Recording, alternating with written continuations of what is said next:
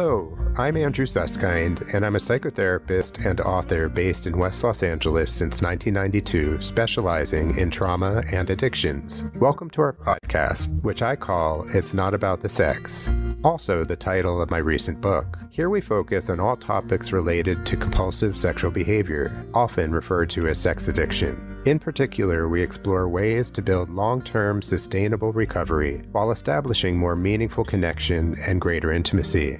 Our intention is to offer fresh viewpoints, brand new perspectives, and practical user-friendly tools toward living a more deeply connected life. Let's get started.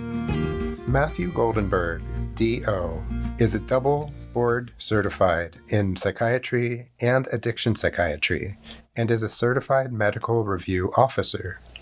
Dr. Goldenberg is an expert in the evaluation and treatment of mental health disorders and is an addiction specialist for adults in his private practice in Santa Monica, California. And I'm really pleased to have you with us, Dr. Goldenberg. Thank you so much for joining us. It's great to be here. Yeah, thank you. I think especially at this time where we're all part of an unusual moment in history, the pandemic, it's a time where I believe there's a lot of vulnerability to mental health issues and addiction issues, and that's really what we're here to talk about today. So again, just so glad you could be with us. And today's topic is psychopharmacology and addiction recovery. So first of all, for our listeners who may not know, I'm wondering if you can talk for a moment about how someone might have both mental health issues and addiction issues and what shows up in your office. Sure. I think that's a really good place to start. I think sometimes when we think about addiction or we think about mental health, is we think about them as two separate things. And what I often see is that there's a little bit of both when a patient comes to me for help. They might be drinking too much. They might be using drugs, whether it be illicit drugs or prescribed medications, more than they want, or they're having trouble stopping them. But they also have other things that often play a role in the fact that they've developed a drug or alcohol problem. So a common theme I see is that a lot of people will use drugs and alcohol to escape, cope, or reward themselves. And oftentimes they're self-medicating depression or anxiety or PTSD or some other mental health condition. And so one of the jobs that I have when I meet with patients is really try to understand everything that's going on. Because if we only look at their mental health issues and we don't deal with the addiction, or we only focus on the addiction and we don't look at their underlying mental health issues, we often don't see all the pieces of the puzzle that we need to put together in order to get them healthy as well as, sober from drugs and alcohol. So I would say the majority of my patients have both. And sometimes there's a little bit more addiction issues and sometimes it's a little bit more mental health issues. But ultimately, it's important to look at both and make sure we're addressing both if we want to treat the whole patient.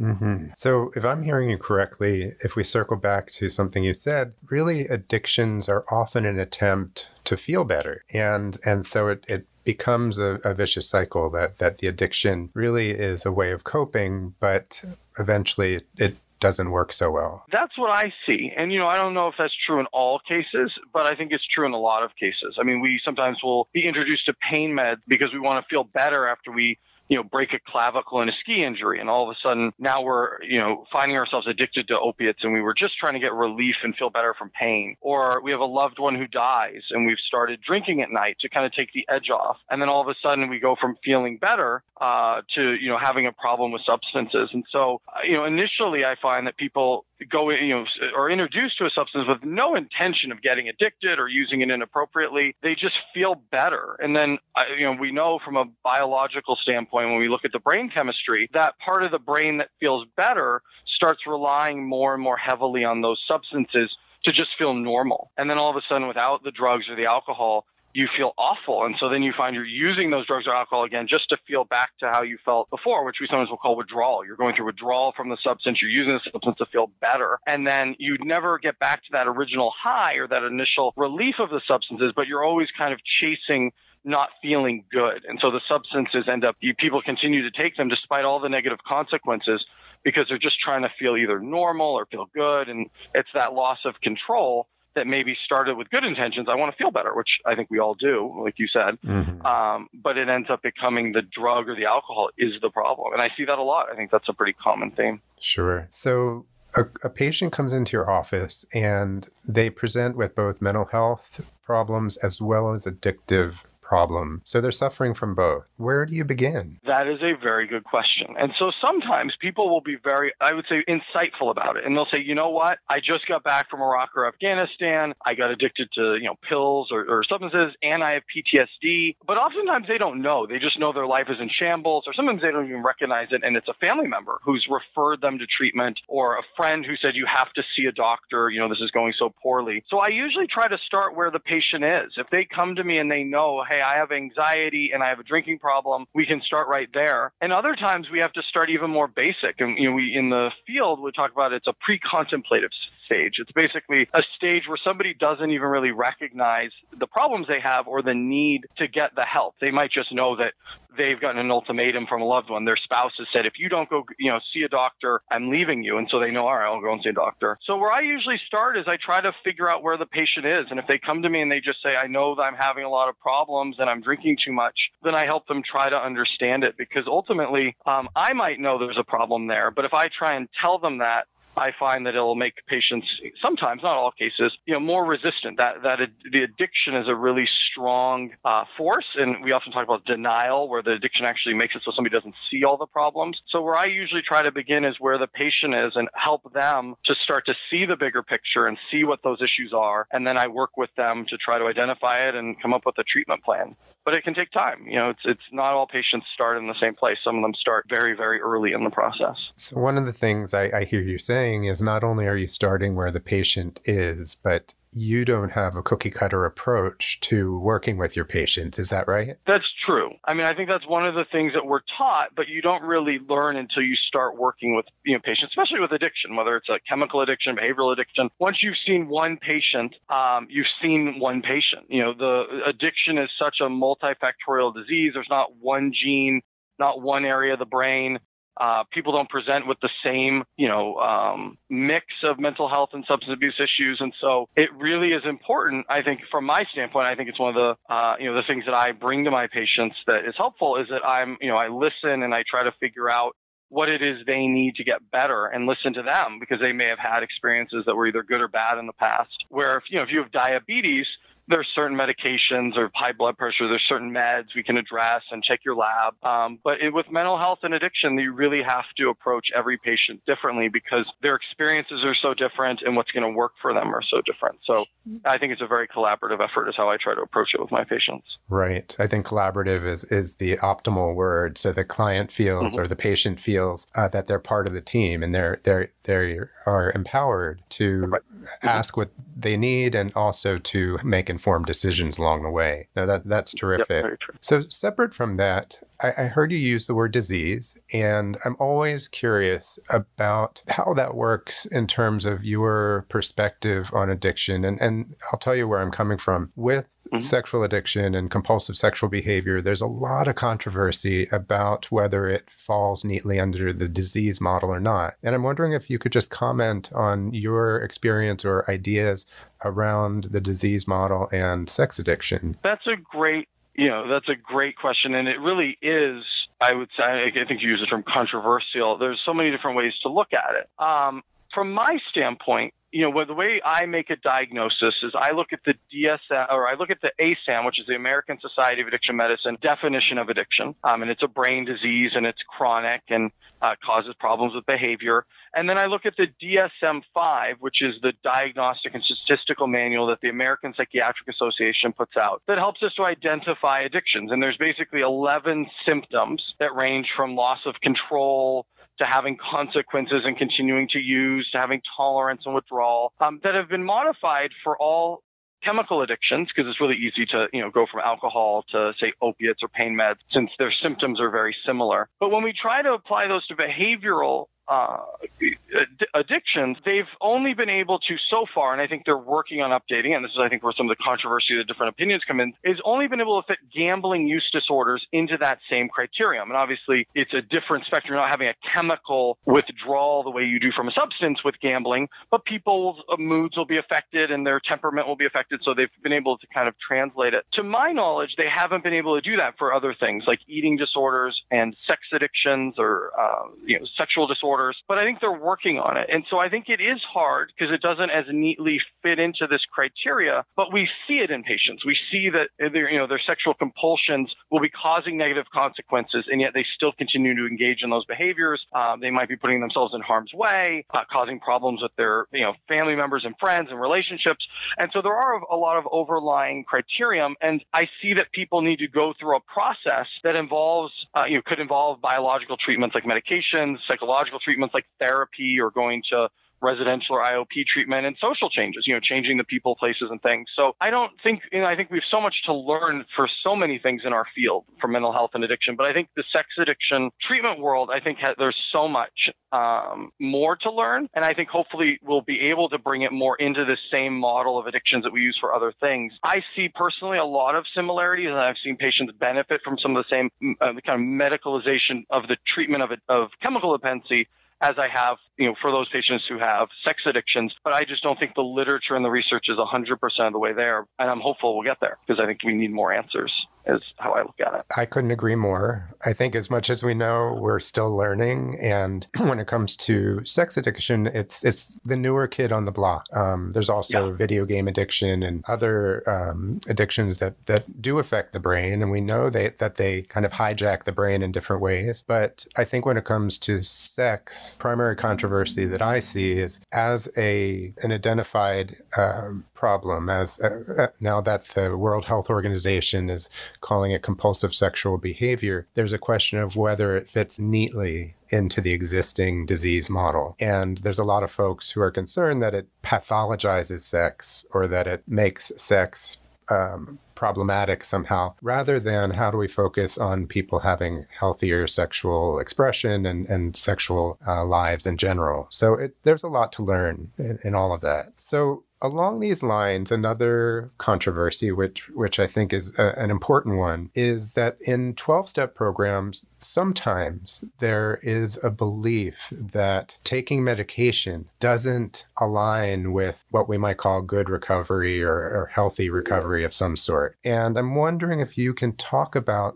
that notion of how medication can actually reside side by side with recovery. That is a very hot topic. I think there's kind of three types of patients that I would say come to me, and they're obviously somebody who would be working a 12-step program because they're interested to know, will medications work with that? There are patients who say, my sponsor absolutely has told me that I can't be sober and take any sort of medication. There are some people who come to me and will say, my sponsor said whatever you need, that to feel better is appropriate. And then there's people who are kind of in the middle. They're like, I'm not sure, or, I need to think about it. And ultimately what I have found is the common thread for me has been the folks who are really hardlined about meds not being appropriate for 12-step recovery, patients, I should say, who come to me and say that I can't do this, it's because a lot of times their sponsor didn't use medication. So it's basically, I got sober this way, and the only way you as my sponsee can get sober is the same way I did. And I didn't take meds, so you shouldn't either. I've already talked about my approach, being very collaborative with my patients, listening to where they're at. So I don't think that's fair to put on somebody to say you have to get sober my way. Obviously, 12-step and recovery is a personal thing, so I don't want to tell any person how they should do their recovery, how they shouldn't. But at least as they're my patient, I approach them as, let's figure out what's best for you. So if you have such severe social anxiety that you can't speak at a meeting, you can't get a promotion at work because you're too anxious to be able to speak up at a staff meeting or whatever it might be. And this is just one type of treatment somebody can need, say social anxiety or performance anxiety. I personally would recommend, if you're open to it, that you consider a medication that can help you to not have another reason to go back to drinking. So you have a really rough board meeting and your brain goes back to, I just need a drink to take the edge off, or I need a drink to social lubricant so I can go out and meet clients and be successful at work. So I always try to give my patients the tools and the knowledge so they can make the right decisions for them. I always encourage them to consider all their options, especially if it's going to strengthen their recovery, decrease their risk of relapse, and make them more successful. But I get it. I mean, there are really some people who are hardlined and say, absolutely not. Even if you took Zoloft for your anxiety or you took propranolol for your performance-based anxiety, that's not sober. And I feel that makes it tough on them because it closes off a lot of options. And like I said before, everyone's addiction and their mental health issues are different. So just because a sponsor did something one way isn't necessarily going to mean it might work well for my patient who's their sponsee. But my goal is always just to educate them, give them their options, and then not put any pressure on them. It's their choice to make. And I hope whoever they're working with will give them the same tool sets to say, hey, here are all your tools, and let's figure out which ones work best for you. But that's not always the case. And I'm sure you've seen it too, where there's pressure to do things certain ways. And one of those ways is to, do this without med. But that's been my experience. I love that approach. And I have been in the 12-step rooms for a long, long time, and I've seen a lot of suffering and continue to see a lot of suffering. And what I heard one time, and I'd like your opinion on this, is that sometimes when the suffering is so great, it really gets in the way of the healing process. And so it's one thing when somebody's learning to tolerate or endure some pain. That's part of recovery. But if somebody is truly suffering and having difficulties functioning and having relationships and getting out of bed in the morning, then it's really, in essence, it becomes a bit of torment to say, well, medication is not the way to go. And a colleague once said that medication is like a cast, and you put on the cast, and the cast is there in order for you to strengthen other parts of you, to build your coping mechanisms, your ego strengths, to prepare you for having a bigger and better recovery. And I like that image because I think that it's not a forever thing for a lot of people. Some people go on long-term meds, but oftentimes it is a cast for a year or two or more. And I'm wondering what you think about that idea of wearing the cast for a certain period of time. Yeah, I mean, I definitely agree with that idea. And you painted a good picture. Somebody who's so depressed, they're having trouble getting up out of bed in the morning. They've got no interest in doing things. They're feeling guilty and hopeless. They're not eating well. I mean, beyond either their behavioral addiction or their chemical addiction, their substance abuse, they have, major depressive disorder, and they're really depressed. And it's really hard to engage in anything, let alone changing your life and finding new meaning and purpose, if you're literally struggling just to get out of bed. And so I agree. I mean, I think if somebody can take a medication to help them get to a place where they can actually engage fully in recovery and work a full 12-step program, to me, it enhances it. And it is, like you said, it's not a long-term thing. I usually recommend 4 to 6 months of doing well and then look at getting off the med. But the idea is, and that's how those tools work together, is if you're so anxious or you're so depressed that you can't get to meetings, you can't participate, you're too depressed to do step work, that's beyond the addiction. That's the part of the mental health that's a separate but related issue. And so if medications can help, put on a cap or get you to a place where you can fully engage, I always think that that's going to be much, better than ignoring that or not giving that as an option. So I agree with you. I think that's important. Sure. And once in a while, I'll have somebody come in and talk with me, and they'll say, I want to do some therapy, but I hear that there's some medications out there now that can actually cure addiction. And I'm wondering if you could address that issue, the idea of medications curing addiction. Sure. Yeah, there are a few meds that are used commonly in addiction treatment. So for alcohol, there's 3. There's antabuse, antabuse and acamprosate. Those both can help decrease cravings. And then there's naltrexone, which can decrease cravings. Actually, I'm getting myself confused. So antabuse and acamprosate are often used for alcohol in different ways. So antabuse is one that if you were to drink, it can make you sick. Acamprosate can decrease cravings, and then naltrexone is the one that can also decrease cravings. And if you did drink, can decrease the severity or frequency or the length of the relapse. In opiates and in pain medications, you can also use naltrexone for similar things, decrease cravings, and potentially block the relapse. The thing that I think people sometimes get confused is that these are just tools similar to the meds that we just talked about to help your mental health that can help, get you to a place where you can engage in full recovery, but they actually won't get or keep you sober. So none of these things will help you to discover, what it is that might have led you to drugs or alcohol or some of these behavioral addictions. None of them will help you develop new healthy behaviors or coping skills. None of them will help you to re-engage in a social community or support network. And we know those are the things that are important for somebody to get sober. And the other thing it teaches us, these medications, is because it's not just a purely biological disease. Addiction does affect the brain, but it affects the brain in so many areas and it affects the behavior in so many areas a medication alone isn't going to be enough to get somebody sober. Or if you have sex addiction, you can't just take a med and be able to be in recovery or to be able to get you quote unquote cured from it, because it's not just a biological medication issue. So the role I look at as meds is they can help to keep somebody sober, help to decrease their cravings. It can help to provide another incentive with anti-abuse that if you drink, you might get really sick. And so these can help as tools or as safety nets as part of a larger recovery program. But there's certainly not going to be a silver bullet where you can just take these and, get sober. So I think as long as somebody knows what they're useful for and what they aren't going to help with, it's just another set of options that, somebody can consider, to help enhance their recovery. I really appreciate the idea of medications as tools, because I think that there sometimes is a fantasy that the medication will be the answer. And as we know, oftentimes there's so many underlying issues that have contributed to the compulsive or addictive behavior and or that have resulted in different challenges because of the addictive compulsive behavior. So in some ways, it doesn't matter whether the issues mental health wise started beforehand or after.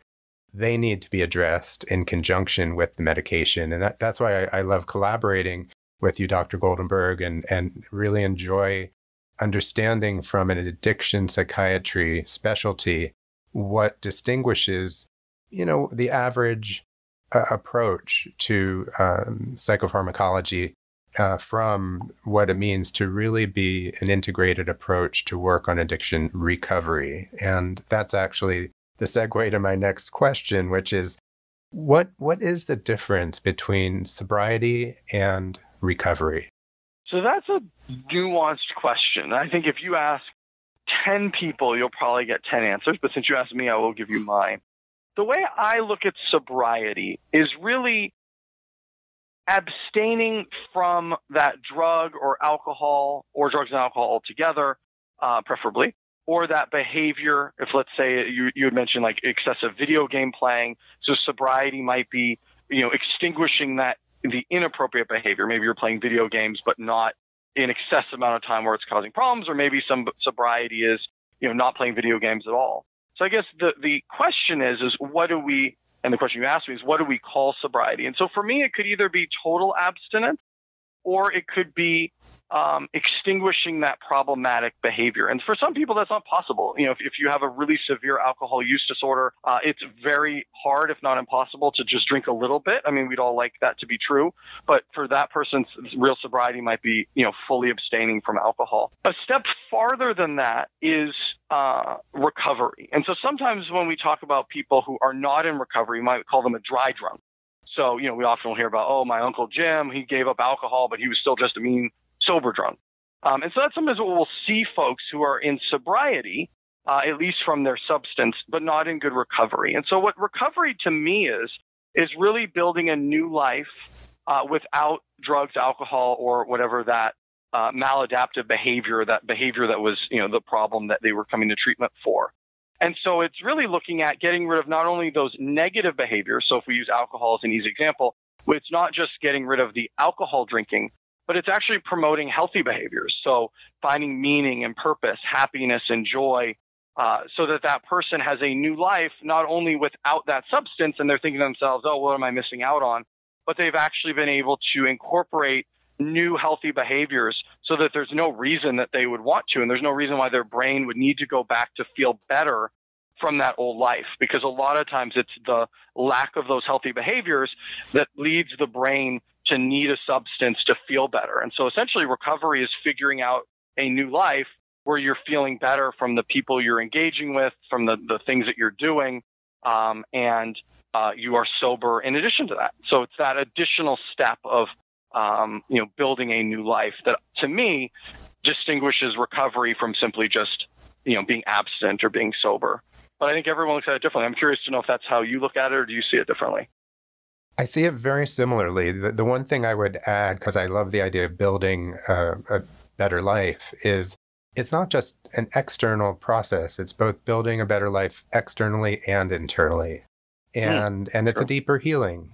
And it's not only healing from the past, but it's finding a way to enjoy the future and really be oneself fully and find ways of finding contentment and peace and calm and love and harmony in every which way, which is something that we all do, whether we're in recovery or not. But I think that deeper recovery, it doesn't have to be in a 12-step program. I think 12 steps offer amazing tools, but it can be any kind of healing recovery that helping somebody live their life in a way that really fits for them better. So yes, I absolutely agree with what you said, and just want to emphasize that it's that internal work that is so meaningful and hopefully sustainable. Agree, yeah. Yeah. So here we are in the middle of the pandemic, and this has presented some challenges, actually both for clinicians and for patients in different ways. And I'm wondering if you can mention your ideas, your perspective on how it challenges people in recovery or seeking recovery. There are definitely a lot of challenges. I mean, one of the most common things I'm seeing is whether you have addiction or not, people are drinking more. People are home. They have less going on. Their social activities are really cut down. And so one of the things we know about alcohol and drug addictions is that the more people who are exposed to a substance, the more likely people are to develop addictions. And so the more people who are at home drinking and using drinking to cope, the more people, I think one challenge is that there are going to be more people who are really struggling with this, and maybe who had never struggled before, because this is a challenge that I think we've all had to face, due to this pandemic, where, there might be people who haven't ever had to deal with something like this in their lives, taking away their normal activities and friends and family. So that's one challenge, I think, is that we're faced with a crisis and people are drinking more and using drugs more and, other things to kind of cope. Another challenge for somebody who's seeking recovery or seeking help is that a lot of the tools that we recommend, the very basic things I recommend is you want to be around people. You want to be accountable. You want to try to get to meetings, whether it be 12-step meetings or some other form of mutual help meetings or church, whatever it means to you. You don't want to be around the people, places, and things. If you tend to drink at home alone, you want to get out and do new activities. And the hard part, obviously, goes without saying with the coronavirus is we're not able to do a lot of those things. A lot of the, churches are closed down. A lot of our 12-step meetings have gone online and on Zoom. It's harder to be of service. We talk about getting outside of yourself and being of service to others. And it's harder to do that when your connections are all through the internet and through, video. And so one of the challenges that I've really had to help my patients with is finding appropriate treatment. Even the IOP and residential programs that people will normally go into and be able to engage in full time and be around people, a lot of those have transitioned to video as well, just because in a best case, you have to get a coronavirus test and you have to be quarantined to make sure the test is negative. And so a lot of programs have had to, put in place different measures to keep the patients who are in treatment safe. So I think a big challenge is trying to be creative and figure out how do we help somebody who's going through a crisis that we all are going through and we have no idea when it will end, be able to, muster the resources they need and change their day-to-day life enough to be able to be successful. And so I think it takes just some creativity and it takes collaboration. So you mentioned, I enjoy working with you as well. And I think that having a good therapist involved, potentially having a really strong sponsor involved, maybe even a life coach, whatever it takes to have a team around to help the person make these big, as you said, internal changes as well as external changes, because the things that are usually readily available to us and work so well are just a little bit more difficult or challenging to access, to get access to. So I think that's the challenge to overcome, is how do we build a team for somebody so that they can be successful. So in this case, it not only takes a village, but it takes a virtual village.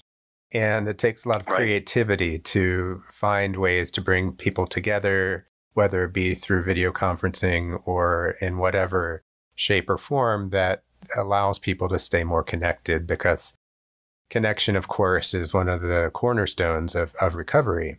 So yes, I think this is one of our biggest challenges right now.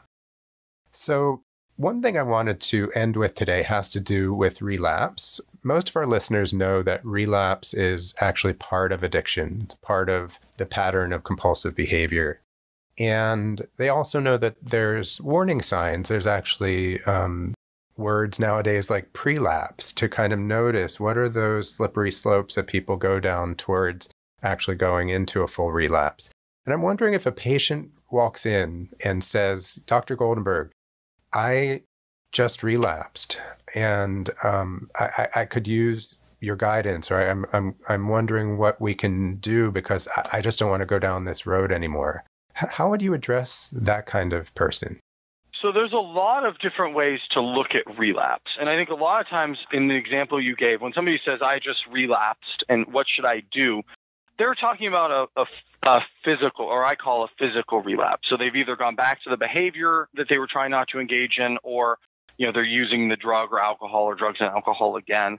And so as you mentioned, there's other ways to look at it. And sometimes people will call it pre-lapse. I look at relapse as three separate kind of stages. The first one being an emotional relapse. So if somebody is, let's say, trying to be sober from alcohol, and they start to have anxiety or depression, or they're going through a period of grief, there's an emotion or a behavior where this might have been a similar pattern from before, where let's say they were drinking to cope with the loss of a loved one, and now another family member has died, and so they're back into a similar emotional state. Or it could be a new one, before they had lost a spouse, let's say, and the depression led them to drink. Now they've lost a job, and so similar kind of grieving process, and that would be considered an emotional relapse, and we could call that maybe a pre-relapse. The next phase that people go through is what I look at as a mental relapse. So we often will look at that more as the behaviors. So the people, places, and things.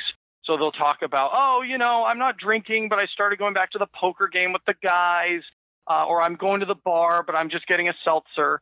And so one of the things that, we hear about in the rooms a lot is you can only go to the barber so many times until you get a haircut. And so the idea is with the mental relapse is you're putting yourself in a position, whether you realize it or intend to or not, where the addiction is getting really close to getting to a physical relapse. And sometimes it's the addiction itself that essentially is confusing us or has us in denial that we somehow can go to a bar, even though alcohol has been, the problem that we had, and not drink. And so what often happens next is it slides into a physical relapse. And the drink itself may look like it was really spontaneous. Oh, I have no idea.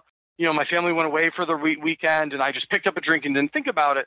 But when you take a step back and you look at the process that went down, it can often be over weeks or months where the behavior started slipping, stopped going to meetings, started hanging out with the old friends, started getting more depressed.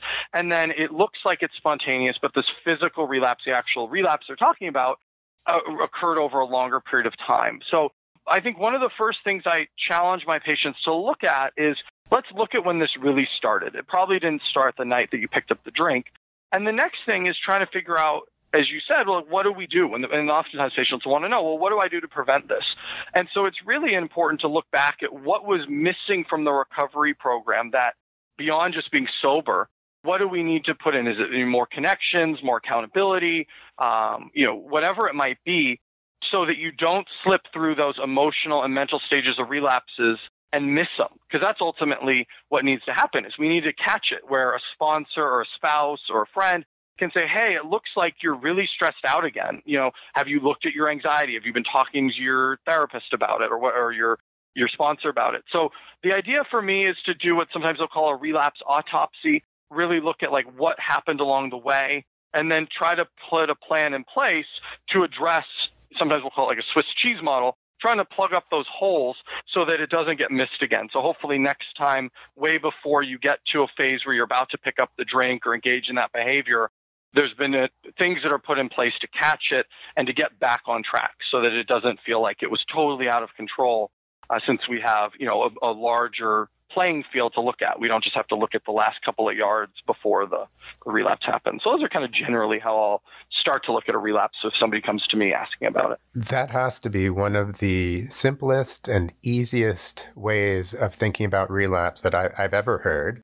The idea of emotional, mental, and physical is something that all of our listeners can keep an eye on. whether it's for them or for loved ones. And the Swiss cheese is such a great image. So I appreciate that. And that really captures a lot and in a wonderful way for people to hold on to what relapse is really all about.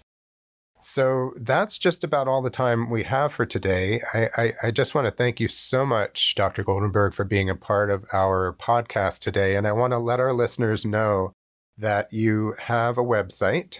It's www.docgoldenberg, DocGoldenberg @gmail.com.